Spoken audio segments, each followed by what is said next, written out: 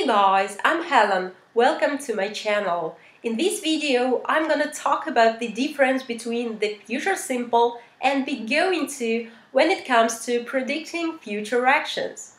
Talking about these two ways of expressing future actions, the first thing that comes to the front is that they are different from each other by degree of confidence, as well as the grounds based on which a prediction or an assumption is made. The go-into structure refers to a future action which may happen based on the evidence available at the present. That means that there is something at the present that prompted the situation to develop in such a manner that everything will inevitably, as the speaker thinks, come to the results predicted by the speaker. Let's take a look at the example. A boy borrowed a car from his mother and then gave it to his friend. The other guy damaged a rear view mirror, or more precisely, he tore it off. My mother's gonna kill me. Now at the present, there is literally an obvious reason which the boy thinks will eventually lead to the predicted action. That is his furious mother giving him a good scolding. The cause and effect relation between the preconditions at the present and the predicted action is so obvious to the speaker that he is confident about the realization of his prediction in the foreseeable future. Let's take a look at another example. Imagine you have a friend who is jealous of her husband because other women like him.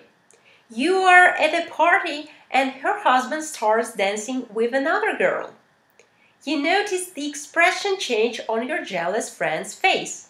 She is not happy and is heading towards the dancers. Knowing how your friend normally behaves under such circumstances and seeing how the situation is rolling out, you make a conclusion. This is not going to end well. So, in other words, you see a tendency at the present, the inevitable result of which you believe is the predicted future action. In the case of will, everything is not so evident. The cause and effect relation cannot be so readily established. Therefore, the speaker's degree of confidence is much lower. Currently, there is no clear tendency which might lead to the predicted action. The use of will implies subjective statements of the speaker on the possibility of an action occurring. The predicted action is not linked to the present. It completely refers to the future. Now, what is the basis for our assumptions in the case of will? When we use will, we make our assumptions based on our personal opinion, experience, data, facts, as well as logical inferences from the above. For instance, fortune tellers make their predictions based on what cards or runes or other mumbo-jumbo supposedly tell them.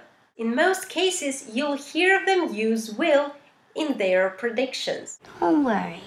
Somebody you already know will become your sweetheart.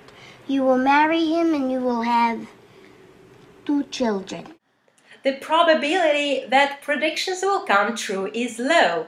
Let's say 50% depending on whether your fortune teller will guess it or not. More importantly, the actions often refer to some indefinite moment in the future. That's why will is used in such cases. Here's another example illustrating the use of will. Alice is devastated. She will not want to see anyone now. This prediction can be interpreted differently. For example, this may be a logical conclusion from the current situation.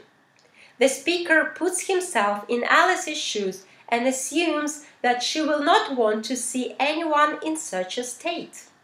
However, it is only an assumption. It is subjective and is based on the speaker's conclusions. So he is using will to express a certain degree of doubts. The same assumption may be based on the previous experience. The speaker may have seen Alice in such a state before and knows that in such cases she never wants to see anyone. Nevertheless, the speaker has to express doubt since this time everything might be different. Interpretation depends much on the context. The records department is in the basement. They'll take care of you. Thanks. An example of an assumption based on facts can sound as follows. The phone is ringing and you can say, "That'll be my mother." As you know, she promised to call approximately at this time.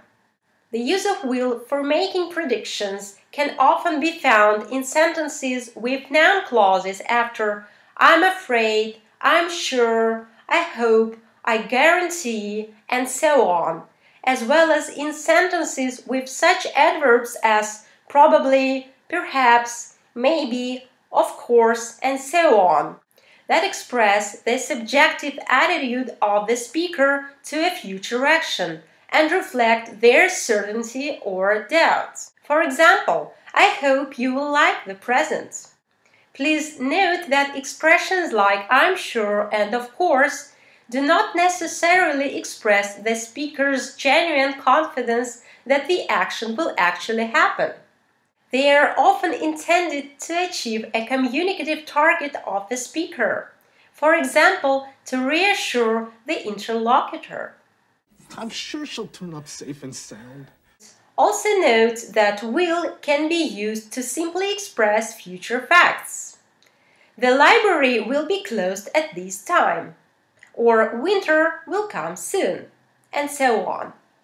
Will also has a lot more meanings of which I'm going to talk in the next videos. Thanks for watching. See you soon. Bye bye.